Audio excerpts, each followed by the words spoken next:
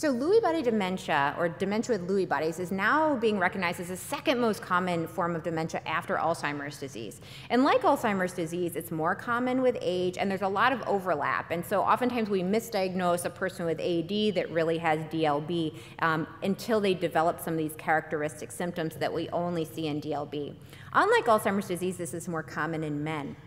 Now, one thing I want to clarify, a question that comes up that we see a lot in medical records is, what's dementia with Lewy bodies versus Parkinson's disease dementia? And I see these terms used interchangeably. Now keep in mind that this is really the temporal sequence of developing symptoms that distinguishes these two entities. But there's a lot of overlap, okay? The person with DLB develops the dementia first or within the first year of being diagnosed with Parkinson's disease, versus the person with PDD. And again, dementia is common in people with advanced Parkinson's disease, but the dementia comes years after the diagnosis of PDD, or of Parkinson's disease.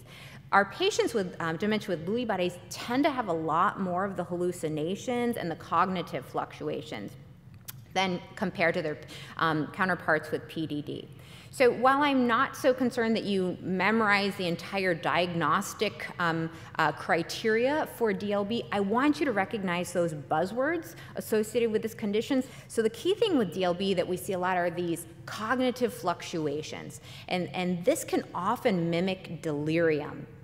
And so oftentimes your patients with DLB, before we make this diagnosis, show up in the emergency room a lot, and their caregiver thinks, do they have another UTI, or do they have another, are they having another episode of delirium? But this is part of the disease that we see. Sometimes these cognitive fluctuations can happen over hours, and sometimes they can be over days, when a person might be very, very somnolent and then just wake back up where they left off. So remember, fluctuating cognition.